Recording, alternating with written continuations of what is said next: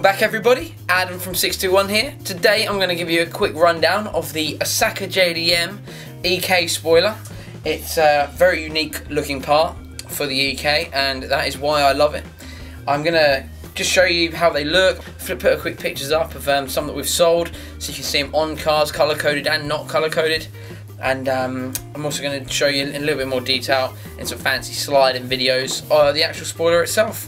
So the spoiler is made out of FRP. They are actually, which I only realised recently, actually are all stamped with their lot number, but it's so hard to see. But they are there, they're inside here. Now, the spoiler itself fits on the car, like so. Comes with all the bolts inside that you need to bolt it straight on.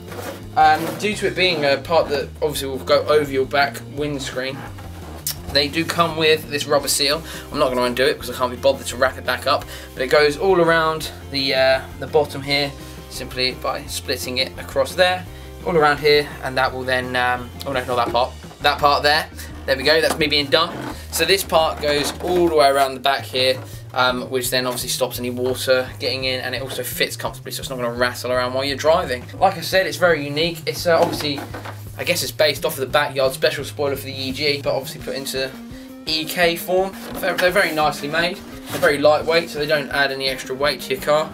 Obviously, I know these split opinions, but we've sold absolutely tons of these, so I guess they are quite a popular product, regardless of what the... Hang on one second. Haters will say. But I obviously just see it as people with split opinions, which is fine. It's one of the beautiful things about modifying cars.